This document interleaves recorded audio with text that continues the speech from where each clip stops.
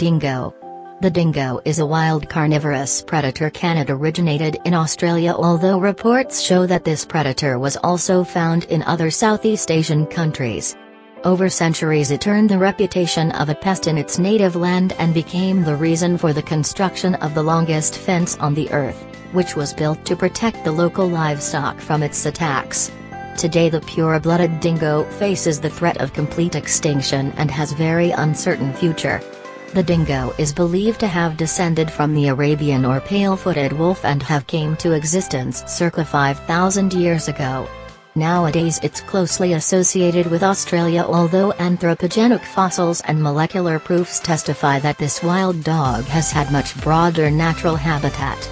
The progenitors of the modern-day dingo were tamed by the nomadic hunter-gatherer tribes, and with subsequent development of agriculture they followed their masters to various parts of the world.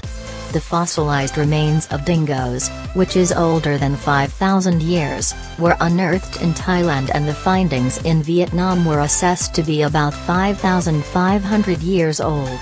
The age of canine skeletons found in Indonesian highlands numbers are about 2,500 to 3,000 years.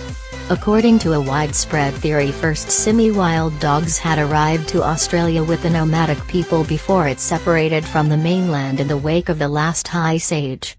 The dingo originally belonged to Australian Aborigines but gradually grew wild and spread all over this region. Both European colonists and indigenous people treated it tolerably and occasionally used it as companion animals and hunting dogs. Humans supplied their semi-domesticated pets with food and shelter. Nonetheless, with the introduction of the sheep breeding to this area, the number of feral dogs expanded dramatically. The dingo gradually turned into a main predator in Australia, and its massive killing was sanctioned to keep its population at bay. From 30s of 20th century this dog was officially declared a vermin, and the well-known dingo fence was erected to defend grazing sheep and other domestic animals. There is a science-based organization whose primary goal is breeding pure-blooded dingoes. In its attempt to save this unique wild species, the Australian Dingo Conservation Association cooperates closely with Dr. Alan Wilton, who is able to genetically discern pure dingoes in the wild and in captivity. The selection of animals for the association's breeding program is based exclusively on the principle of genetic diversity.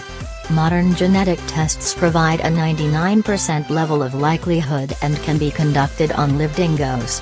Thanks to such accuracy, the association can be absolutely positive about the quality of its breeding animals. The great contribution of the association to the maintaining population of pure dingoes was acknowledged by the Association of Zoological Parks and Aquaria. In 2002, this organization handed over its function of keeping the dingo studbook to the association. This official acceptance strengthened the authority of the association and allowed it to invite to the dingo research many new scientists. Presently, the dingo can be rightly ascribed to an endangered species of animals, since less than 20% of today's Australian wild dogs are actually purebred dingoes. The degree of hybridization significantly varies from area to area and mostly depends on the seclusion of the existing dingo packs. With the development of the touristic industry, the distant regions became much more accessible for travelers than previously. So domestic canines have fewer problems with penetration into the remotest parts of this land, and it inevitably led to the intensification of hybridization. The last place where the dingo can feel itself comparatively safe is Fraser Island.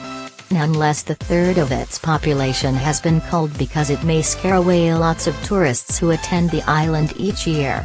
Furthermore, there is a considerable controversy about the status of the dingo in various regions of Australia, and it seriously complicates its recognition as endangered by the International Union for Conservation of Nature. For example, the dingo is considered to be a pest in Western Australia, South Australia and Queensland. The Northern Territory and the Australian Capital Territory declared the dingo a native animal, but New South Wales reckons it as a canine, despite it being a wolf.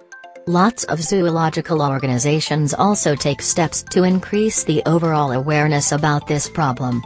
They educate common people about the habits of the dingo and its fundamental differences from domestic dogs. This practice helps to reduce the amount of pure dingoes that had been adopted as pets and subsequently end up their lives on the street. Today the fate of this animal equally depends on the efforts of the association and public attitude to this rare and legendary wolf-like dog. The dingo is a primitive dog and it highly resembles a wolf in its behavioral patterns.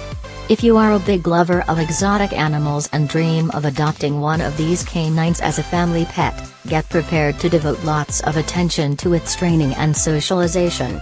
They must be initiated when the puppy is about 6 weeks old. Correctly socialized dingo will treat its human masters as members of its pack and can even be kept in the families with older kids.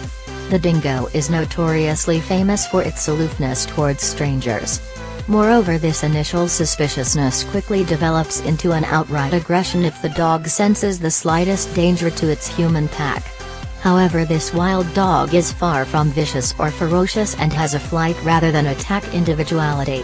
Be mindful though that no amount of training can ensure its friendliness towards unfamiliar dogs and non-canine animals. That's why it must always be securely leashed and muzzled in public places.